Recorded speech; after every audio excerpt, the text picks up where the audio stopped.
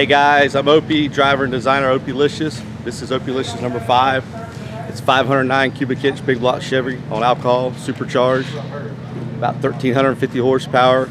It's got a F106 hybrid axles built in-house at Chop Fabrication with our sheet metal knuckles.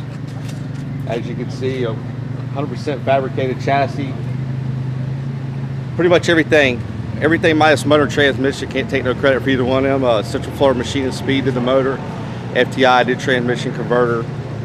Overtime CNC, 20-inch travel hybrid shocks. It's a nitrogen over coilover deal. It's awesome setup. I love them. They built the transfer case, all the driveline parts, brake flanges.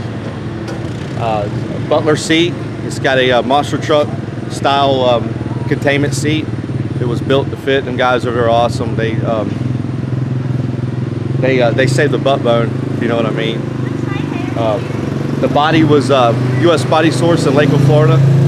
Eric Long and the guys, they built this 5-window deal. To my knowledge, it's the only one out there. It's 100% fiberglass, skins all the way through.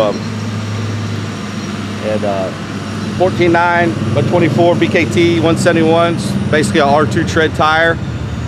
And the wheels are built Chop Fab also. They're 8-inch wide, 3-inch back spacing.